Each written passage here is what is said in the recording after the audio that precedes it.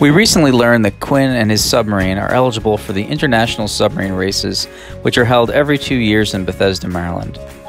In order to race, the submarine has to be human-powered, so we're moving away from electric motors and putting in a pedal-powered drivetrain. Competition's stiff, and some of the best engineering students in the world will be there. The race is less than a year away, but we've got a good start. Because the submarine was designed for electric power, it's far less streamlined than most of the competitors are going to be.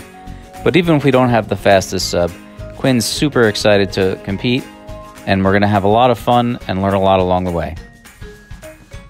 We're about to cut off all the spokes here with this reciprocating saw so that we can take off the tire and use the wheels to power, the gears to power the sub, and we're going to attach a longer chain to one of those other gears so that we can extend the length of the chain.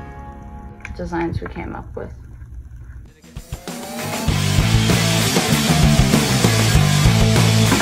Let's start.